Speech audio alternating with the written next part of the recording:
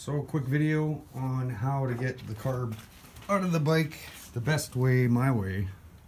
It's not the only best way, but it's my way. So I'm going to take this clip off so we don't lose it. And then we're going to start removing the carb. Oh, one first thing. The choke cable. Grab it, pull it straight back, so now it'll move. You gotta check that whenever you go to move the carb, it hasn't sucked it back in, and then you break your plastic choke nut. Moving to the other side, we're gonna start removing the clamps.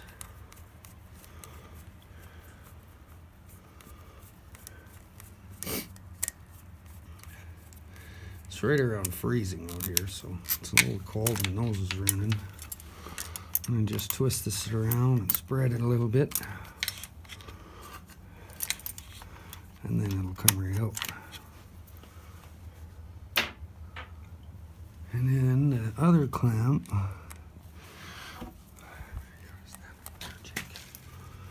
The other clamp, we're just going to take the screw out. And it can stay there. You slide it ahead a little bit if you want. Don't drop the screw. It can be hard to find.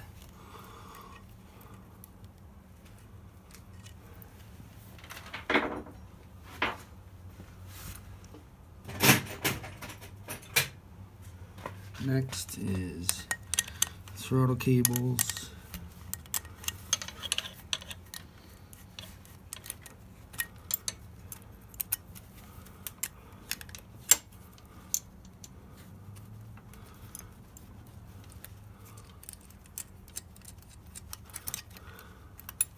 They just tucked nicely out of the way over here. Now the trick of the whole deal, and this is hard because it's cold, right around freezing, I take the heel of the screwdriver and push the boot off the back of the carb. Just like that. And then making sure the choke cable's still able to bend. Pull the carb straight back and it pops right out. And then this is the reason you took the little clip off, because you drag that out. The next step, if I was going to work on it, was to plug the intake boot and the airbox boot, but I'm not. This is install, remove and install. So I'll put it back in. So same thing. You just want to use the back of the carb to fold that boot over. And then you pull and get this fuel line in the right direction. And then you just guide the front in as you're pulling back. Wiggle it around the front's in. Now we got to get the back in.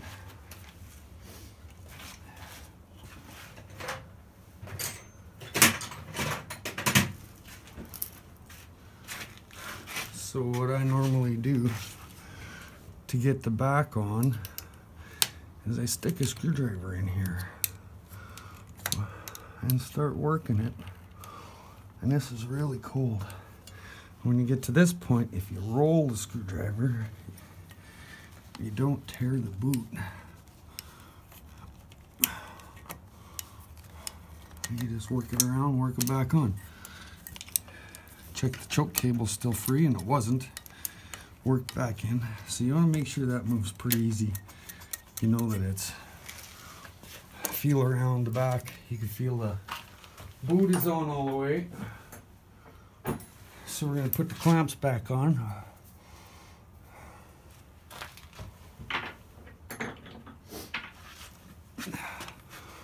Starting with the intake. And get my fingers in here.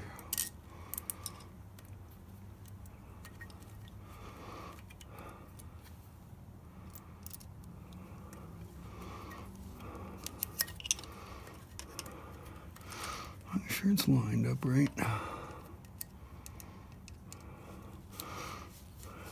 I know the video's gonna be a little dark. hopefully it'll be good enough. This is my first video ever, so. And we don't want to over tighten that. You snug it till it feels starting to get a little tension. And then as long as you can't turn it very easy, you're good. You don't want to crush everything. So this we want to end up like that. So we just feed it around.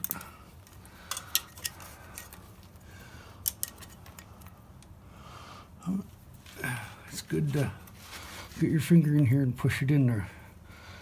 Groove, move it around so you can feel it seated in the groove. Then I'll put the screw back in.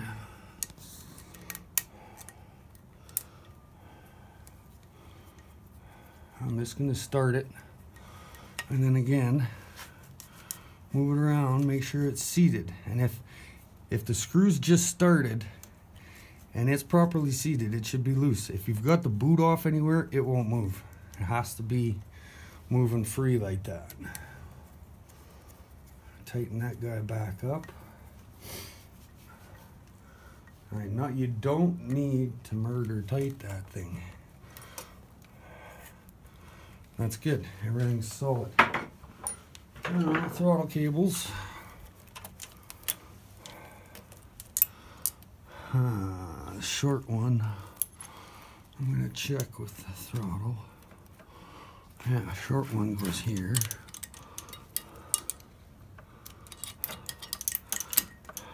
And how I usually set them, I can feel how much play is there, so we can go quite a ways, but not all the ways.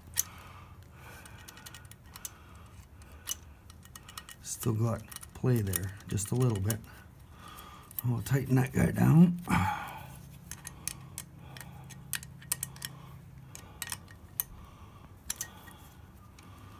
And then I'll operate the throttle. And I've got them on backwards. Look at that. Always. I thought so. I'll go like this.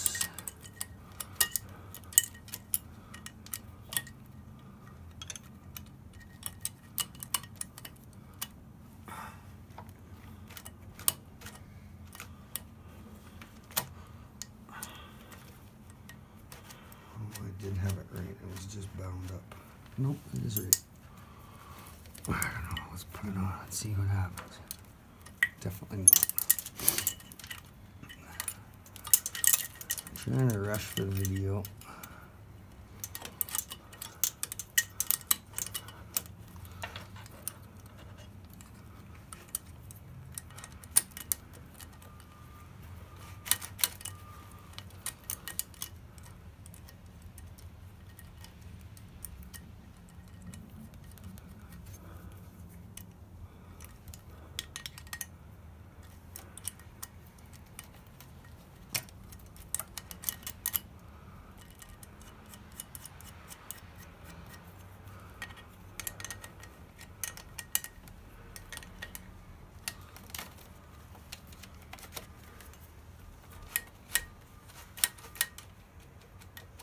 Yeah, butter with the right amount of throttle play. Everything's tight. Now I want to put the choke cable back in. That's the last step and an important step. And if you don't do it, your bike won't run, and you could follow your plug, and then it won't run until you get a new plug and fix the problem. So I just pushed it straight back in. You can check your free play on your lever up here, and I leave lots of free play in mine, so mine's got, it's good. That's it, it's back in. You put the clip back on your fuel line and put her back together. Less than 10 minutes. Thank you, have a good day.